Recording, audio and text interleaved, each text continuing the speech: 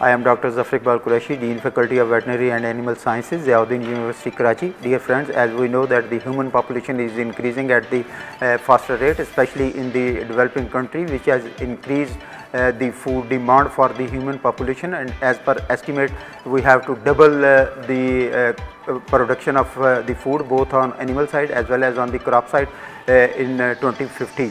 Up to 2050, and considering the issue, the World Health Organization and World Organization of Animal Health has emphasized the different countries to improve the veterinary education so that the quality veterinarians can address the issues of food security, food safety, public health, and the economical issues of the farmer. Accepting the challenge, the Ziauddin University has started the veterinary program on the Link Road Kathor with the intention that this area has been surrounded by a number of farms, large animal farms and small animal farms, and it will provide a good hands-on training to our students.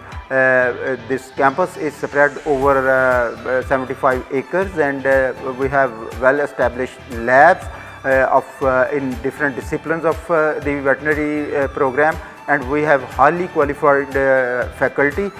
Most of them are foreign qualified. They have the PhD and the postdoctorate from Canada, from USA, from UK, and from other countries.